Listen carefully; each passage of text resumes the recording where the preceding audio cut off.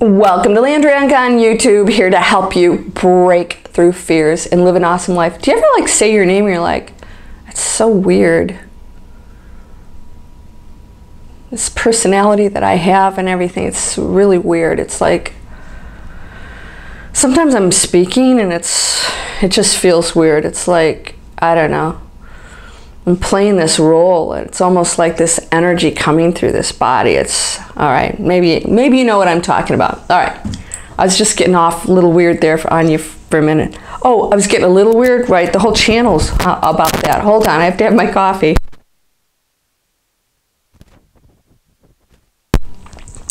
I told you in 2018 I was going to really start going out there, and I'm doing it. I'm going to start talking about stuff that's just so out there, it's going to really push you. Why? You're ready for it. Why? Because there are no limits. Why? Because it's time for us to get out of this crazy planetary confines and start being what we truly are, and that's unlimited, incredible beings. Now you can say, oh, how can I be unlimited? Well, you are, but we're not resonating on that frequency.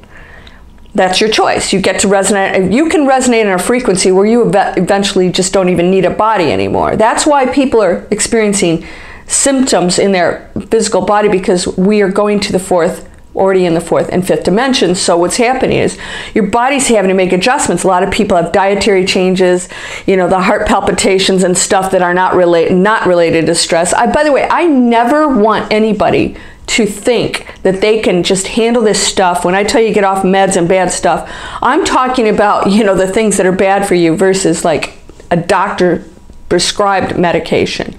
Always talk to a doctor. Always do what you feel is best, right? You have to make those decisions.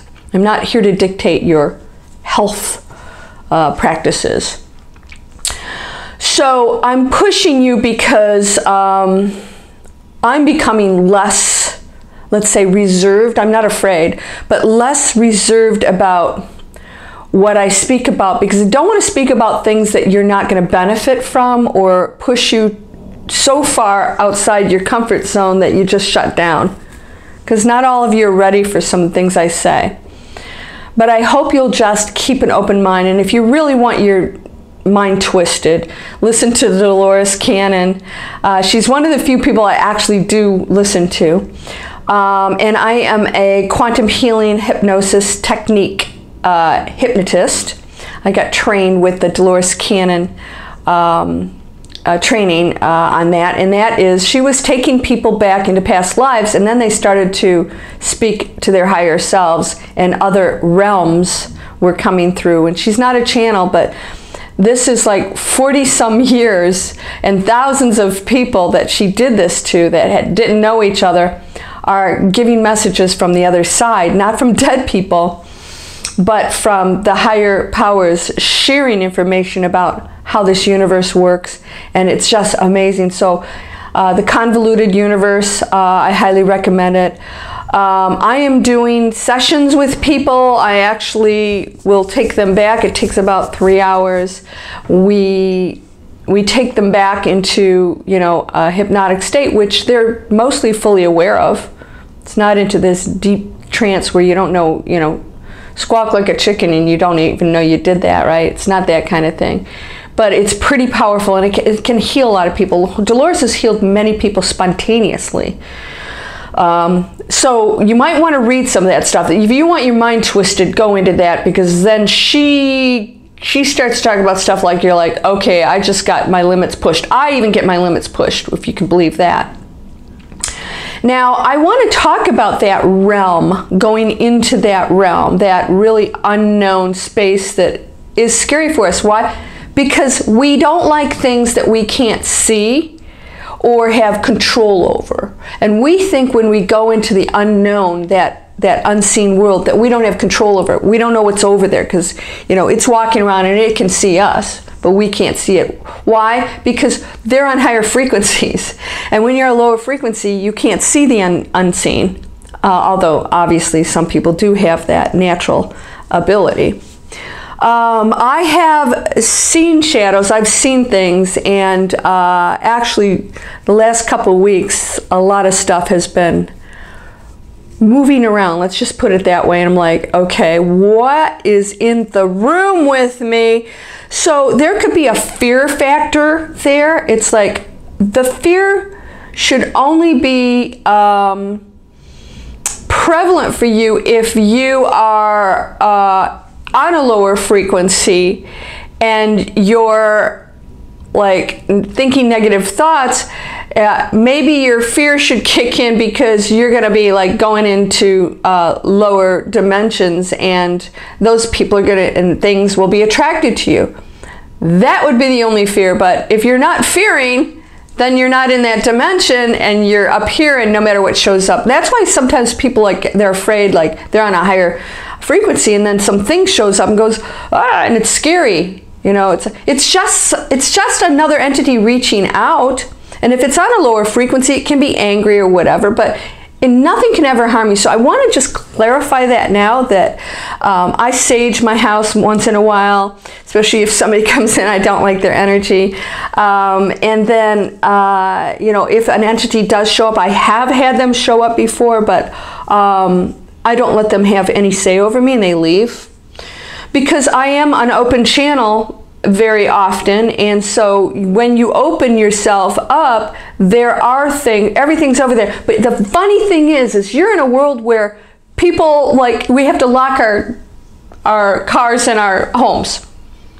People have to worry about their safety. People can't go to a concert without getting shot, or a disco. Excuse me. I'm fasting for 4 days and going through some changes. So here we're in this world because we know what that is. We know how to guard ourselves. We can see it, or sometimes not. And so, but when we go to the realm, we're like, oh my God, you know, what is this? These things are going to show up, but you're always in control. Nothing can ever harm you. The beauty of the other world, the unseen world, is you tell it to leave, it has to leave. It has to leave. And if it's not leaving, it's because you're going into that space where you don't believe you have that power, or you're in a more negative frequency, and it's going to keep bugging you. But so right now, I just want to tell you, never be afraid of meditation. And if you have any questions or any fears about going into that space, make sure your light is on. Nothing's going to come and visit you. And sit up. And sit in your bed, and then we're going to talk about theta state, because this is where you start to go into those realms. Theta state is a safer state for you to go in because you are still half awake. So you're going to feel much more safe, that you can pull out of anything you don't want. I never go into anything negative there. The only thing I've ever had happen is I have had the, you know, the guys, the dark entities show up. Recently, a few of them, at least 3, and I broke loose, and they said, wow, she's really powerful, and they left. I was like, this isn't fun. And then another, recently, my parents showed up when I was having some issues. And so they came in the room, and that was really cool. And then I was fine. So I just want you to know, you always have guardians, and I hope I'm not scaring anybody right now, because the thing is people are so afraid anyways of that other realm. It is the most beautiful, safest, that's where power lies, true power lies, because it is not attached to the real world. It's where things manifest instantaneously. It's where you can connect to your higher self and power. It's where you can get real protection, and, you know, just really control what's going on and really explore it. So theta state is when you sit up and you find yourself falling asleep just a little bit.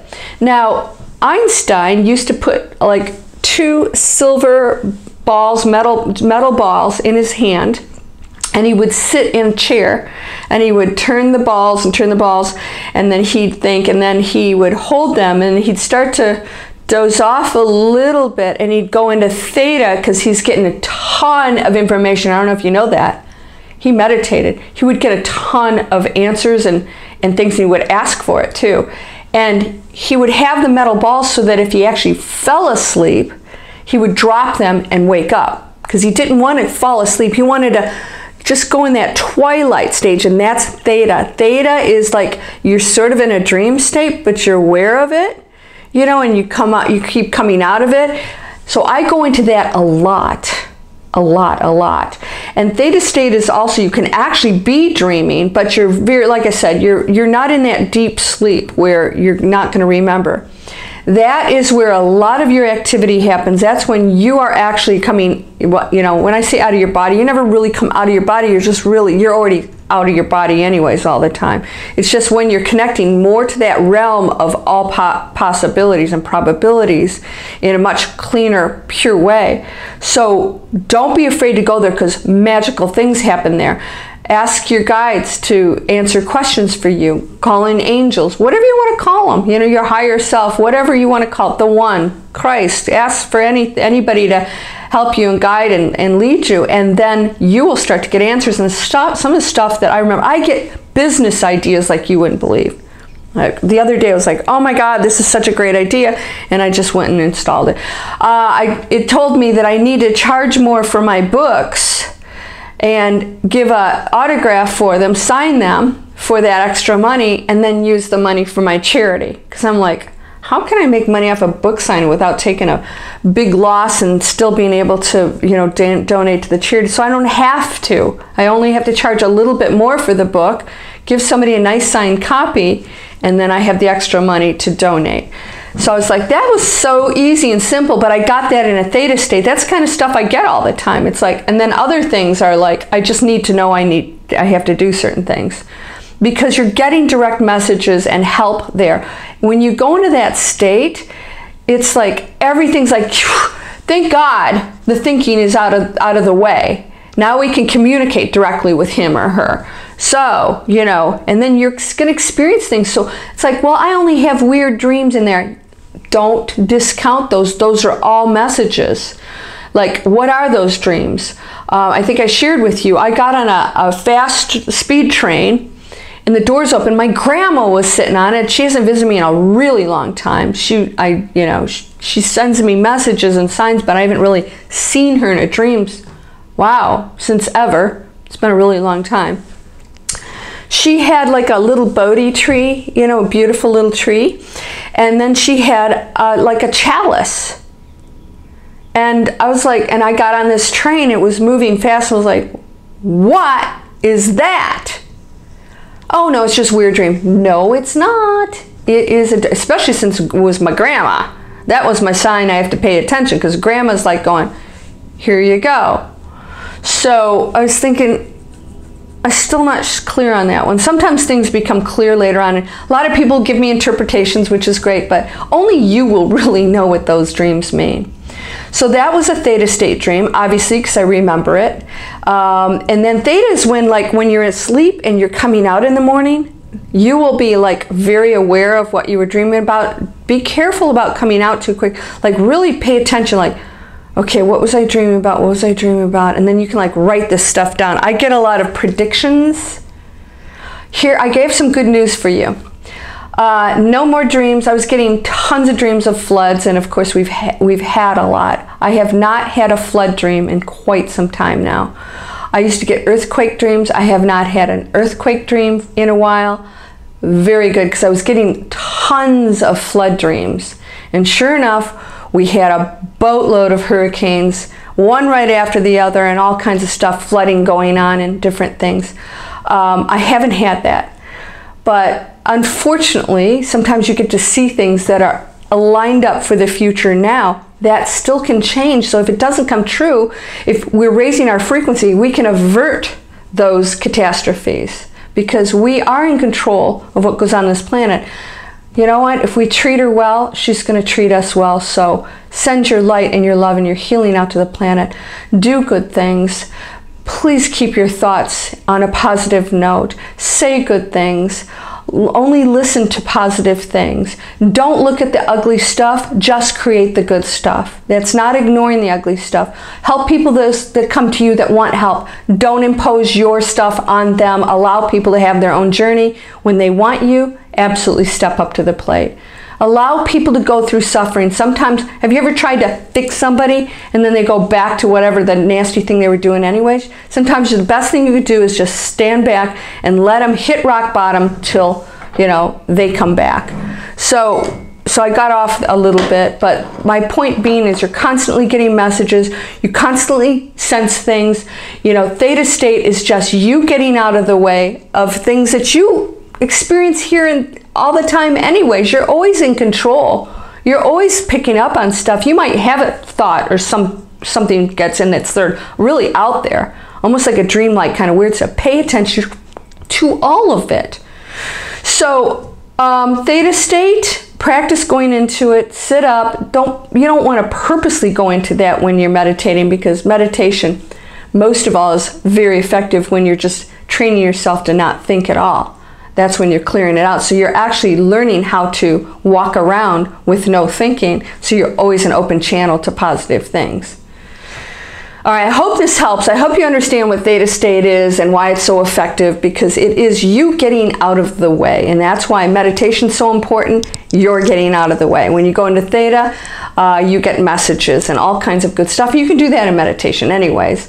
Continue to meditate, my friends. It is very effective. It can change this planet. It will change your world. It will open and connect you to beautiful abundance, love, light, joy, and then you can be really most effective to others because you're in that state. You can share that, and it affects me when you're happy.